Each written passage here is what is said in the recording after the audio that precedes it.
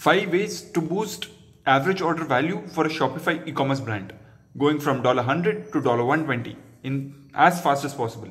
Number 1, always promote bundles. Bundles are generally high value products and people are tasted with multiple products in one order itself rather than they getting only one order from the brand, one product from the brand.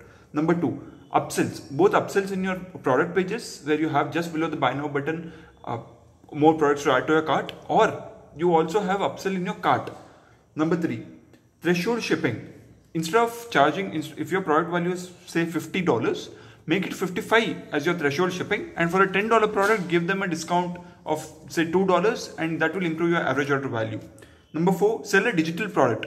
If you are selling, for example, a supplement, also sell something, there are 5 exercises to try out at a dollar value, at $10 book or something like that. Thank you.